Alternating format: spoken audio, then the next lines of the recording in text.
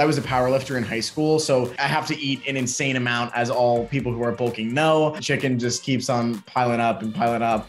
Hey y'all, my name is Jaren Lewison, and today we're gonna talk a little bit about my diet. So I tend to lift 6 days a week, and then Sunday is usually my rest day. And I generally play tennis on Sundays, so I'm still active pretty much every day of the week. I don't necessarily eat breakfast, which isn't great, I know, but I love to go to the gym in the mornings. So if I have too much to eat for breakfast, then I kind of feel queasy at the gym. After my workout, which takes about an hour and a half or so, hour and 45 if I do cardio, I'll go immediately for the protein shake. I've got half a cup of milk, I've got half a cup or a quarter cup of ice, 2 tablespoons of peanut butter, and a nice hearty scoop of my protein powder. I love a little chocolate and peanut butter little mixture. It kind of makes me feel like I'm having a milkshake. So it's almost like I'm cheating, but I'm not. It's weird. I'm a creature of habit. I have the same thing for lunch every single day. I'm not sure if that's a great thing or a bad thing. I go for my eggs, my 3 eggs, a half cup of spinach or so, and then my bagel because I really need some healthy carbs, and then go for some cream cheese on that bagel because, hey, you got to have it taste good, right? I tend to get hungry about 2 or 3 hours after that.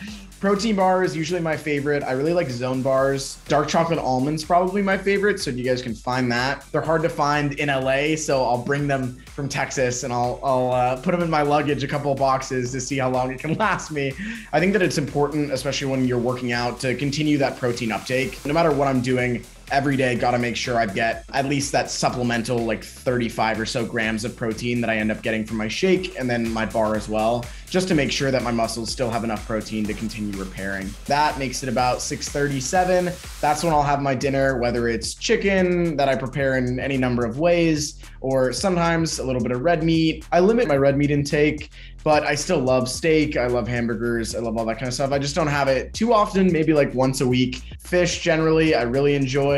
And I always have to have a vegetable. No matter what my dinner is, I've got to have some kind of a vegetable. Spinach is my favorite. I think asparagus is really great. I also love zucchini, avocados I can throw on there whenever I have them. You can still be healthy and find different ways to mix it up. If I work out, I tell myself it's okay to have like ice cream and cake at night, but I have a tremendous sweet tooth. And if I try to just like cancel all sweets, I'm just going to lose my mind and be super unhappy. So I've got to have a little bit at a time to keep myself sane. I'm not gonna lie, I had like 3 pieces of cake. They were not that big, but because I had played tennis and I lifted as well in the morning. So I was like, oh, it's fine. Like I can have those 3 pieces. And afterwards, I could tell my body was a little sluggish. It was like, come on, man. Like, what are you doing here?